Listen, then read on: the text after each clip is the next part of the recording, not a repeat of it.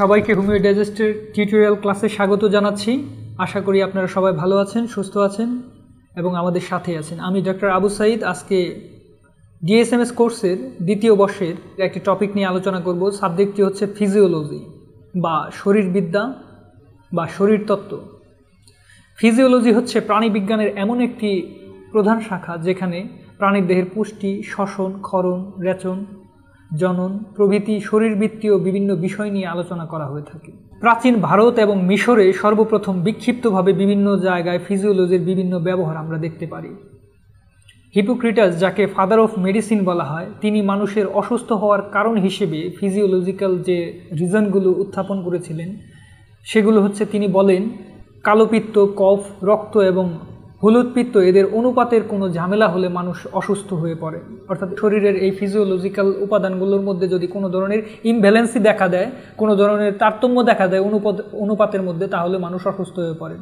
কিন্তু পরবর্তীতে ক্লডিয়াস গ্যালেনাস, যিনি গ্যালেন নামে পরিচিত, তিনি এই তত্ত্বটিকে ভুল প্রমাণ করেন। পরবর্তীতে তিনি বিভিন্ন পরীক্ষা নিরীক্ষার মাধ্যমে বিভিন্ন তত্ত্ব প্রদান করে থাকেন। সেই জন্য গ্যালেনকে পরবর্তীতে পরীক্ষামূলক ফিজিওলজির প্রতিষ্ঠাতা হিসেবে পরিচিতি লাভ করেন।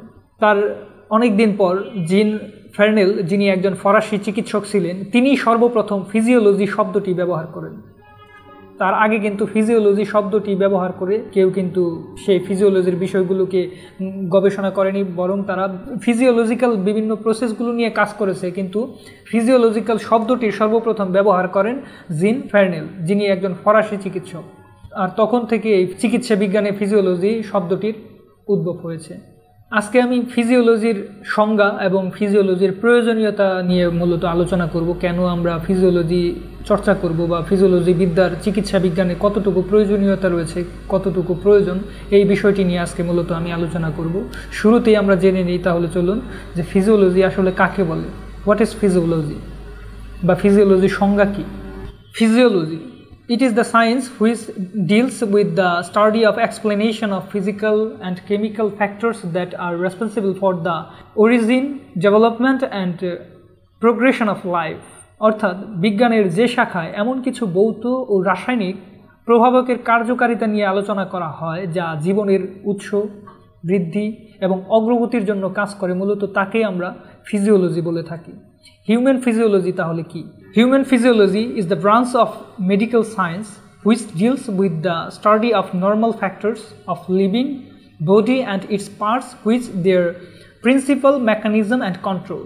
চিকিৎসা বিজ্ঞানের যে শাখায় মানব দেহ এবং এর অঙ্গসমূহের স্বাভাবিক ক্রিয়া এবং এর প্রধান কার্যপদ্ধতি এবং নিয়ন্ত্রণ নিয়ে আলোচনা করে, তাকে হিউম্যান ফিজিওলজি বলে। যদি আমরা এই বিষয়গুলোকে শর্টে বলি তাহলে কি দাঁড়ায়?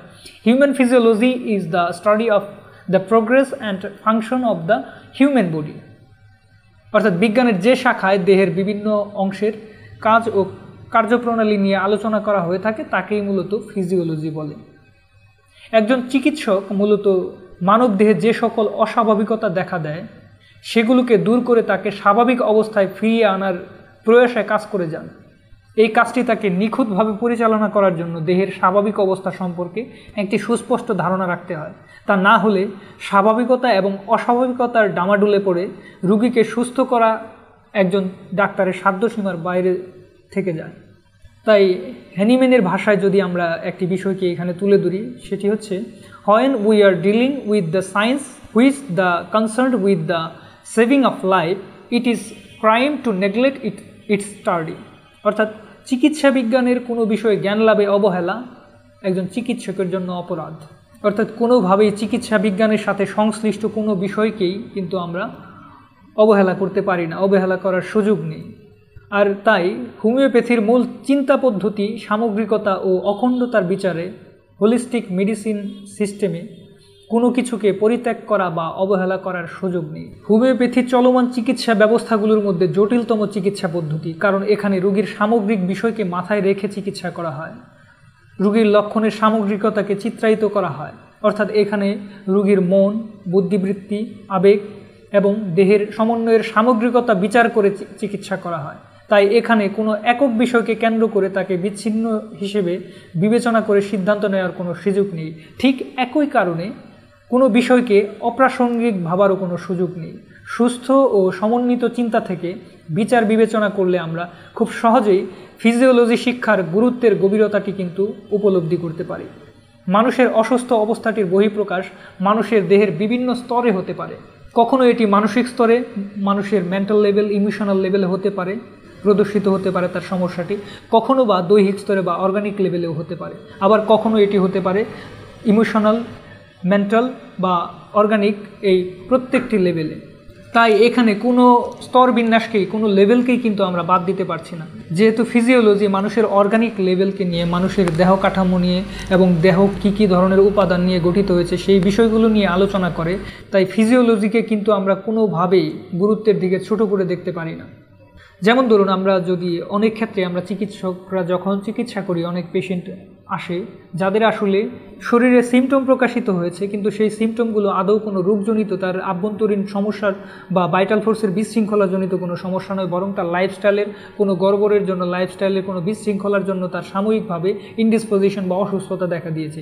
সেই ক্ষেত্রে যদি আমরা ফিজিওলজি সম্পর্কে একটি সুস্পষ্ট ধারণা রাখি যে শরীরের মধ্যে কোন ধরনের উপাদানের ঘাটতি দেখা দিলে সাময়িকভাবে তার মধ্যে এই ধরনের অবস্থা, এই ধরনের সিচুয়েশন তৈরি হয়, তাহলে কিন্তু খুব সহজেই আমরা সেই বিষয়টাকে ম্যানেজ করতে পারবো। ম্যানেজমেন্টটা কিন্তু আমাদের খুব ভালো হবে।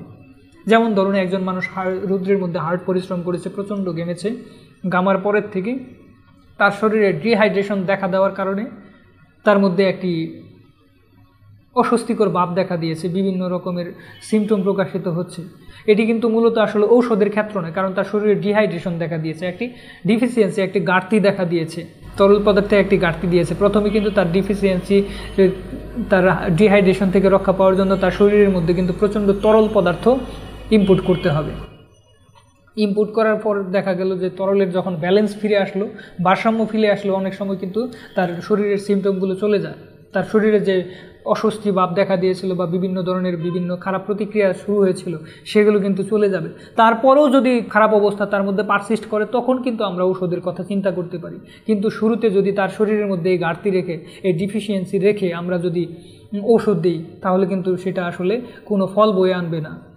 এই অবস্থাগুলো, এই বিষয়গুলো কিন্তু আমরা ফিজিওলজি স্টাডির মাধ্যমে জানতে পারি যে শরীরে কোন ধরনের উপাদানের ঘাটতি পড়লে কী ধরনের সমস্যা দেখা দেয়, বা শরীরের কোন অঙ্গটি কোন অঙ্গের সাথে কিভাবে সম্পৃক্ত, একটা আরেকটার সাথে কিভাবে রিয়াকশন করে, কোন পরিবেশে, কী ধরনের পরিবেশে বা কোন কাজগুলো করলে কোন অঙ্গটা বেশি ক্ষতিগ্রস্ত হওয়ার সম্ভাবনা থাকে। এই বিষয়গুলো কিন্তু আমরা পুরোপুরি এই ফিজিওলজি স্টাডির মাধ্যমে কিন্তু জানতে পারি। এবং শরীরের মধ্যে যে নার্ভ সিস্টেমগুলো আছে, কোন নার্ভ সিস্টেম কোন ধরনের অঙ্গগুলোকে নিয়ন্ত্রণ করছে, কোনো ধরনের বাজে সিচুয়েশন একটি অঙ্গে দেখা দিয়েছে, তখন যদি আমরা এই নার্ভ সিস্টেম সম্পর্কে আমাদের ধারণা থাকে, তাহলে কিন্তু আমরা খুব সহজেই কিন্তু আমরা বুঝতে পারবো যে তার মধ্যে এই ধরনের গড়বড় দেখা দিয়েছে এবং তার পরবর্তী স্টেপটা কি হতে পারে।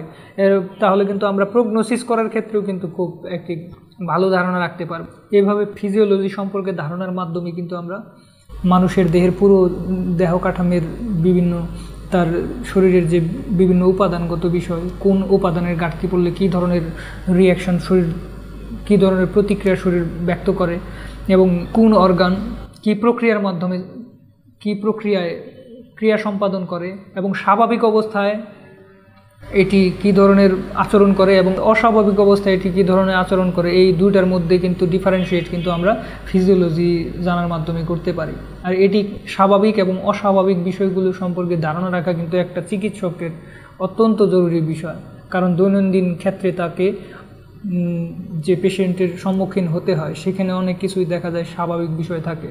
আর এই স্বাভাবিক বিষয়গুলো সম্পর্কে যদি ডাক্তারের ধারণা না থাকে, তখন কিন্তু তিনি ওই বিষয়টাকে, ওই স্বাভাবিক বিষয়টাকে অস্বাভাবিক ভেবে কিন্তু তখন চিকিৎসা শুরু করতে পারেন, যার ফলে তার চিকিৎসাতে কিন্তু আরোগ্যের ক্ষেত্রে বা তখন কিন্তু তার চিকিৎসার ক্ষেত্রে একটি ভরাডুবি হওয়ার সম্ভাবনা রয়েছে।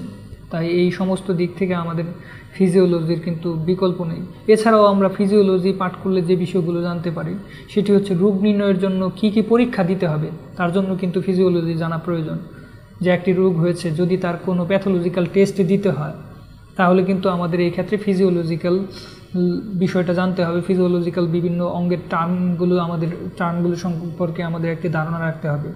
তারপরে ঔষধের ক্রিয়া বোঝার জন্য ফিজিওলজি জানা প্রয়োজন, কারণ আমাদের প্রুভিংয়ের সময় দেখা গেছে যে অনেক ঔষধ কিছু বিশেষ অঙ্গকে, কিছু বিশেষ অর্গানকে খুব ভালোভাবে অ্যাটাক করে এবং অ্যাটাক করে বিভিন্ন ধরনের লক্ষণ তৈরি করে। আমরা যদি ফিজিওলজির মাধ্যমে জানি যে এই অর্গানটি এইভাবে গঠিত, এই উপাদান তার মধ্যে আছে এবং এই ওষুধটি তাকে এইভাবে অ্যাটাক করে এই ধরনের লক্ষণ তৈরি করছে, আরেকটি রোগী যদি সেই সিমটমগুলো নিয়ে আসে সেই অর্গানের ক্ষেত্রে, তাহলে কিন্তু খুব সহজেই আমরা তাকে আরোগ্য করতে পারবো, সেই সমস্যা থেকে তার সমাধান আমরা কিন্তু দিতে পারবো। এবং বিভিন্ন রোগের ডায়াগনোসিসও কিন্তু করা হয় ফিজিওলজিক্যাল বৈশিষ্ট্যের উপর ভিত্তি করে।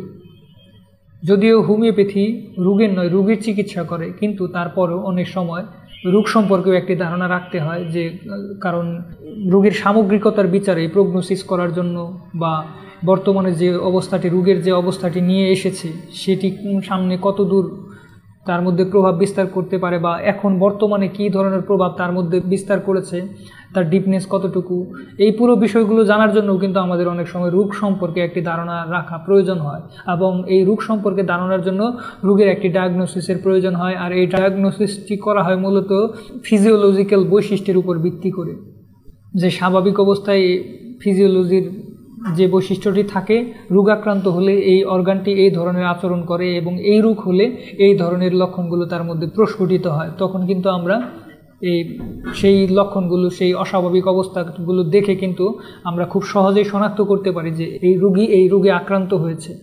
এই আংশিক তথ্য আমরা সংগ্রহ করার মাধ্যমে এবং রোগীর যে সামগ্রিক অবস্থাটা সেগুলো বিবেচনা করে এবং অন্যান্য সিমটমগুলো সংগ্রহ করে সমন্বয়ের মাধ্যমে কিন্তু তাকে চিকিৎসা দেওয়াটা খুব সহজ হয়ে যায়। তখন তাই বলার অপেক্ষা রাখে না ফিজিওলজির প্রয়োজনীয়তা এবং ফিজিওলজি সম্পর্কে ধারণা রাখা একজন চিকিৎসকের জন্য কতটুকু জরুরি।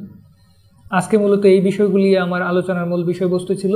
পরবর্তীতে ধারাবাহিকভাবে ফিজিওলজির বিভিন্ন বিষয়গুলো নিয়ে আপনাদের সামনে হাজির হব এবং সেখানে বিভিন্ন বিষয়কে সুস্পষ্টভাবে আপনাদের সামনে তুলে ধরার চেষ্টা করব। এ পর্যন্ত আপনারা সবাই ভালো থাকবেন, সুস্থ থাকবেন এবং আমাদের সাথেই থাকবেন।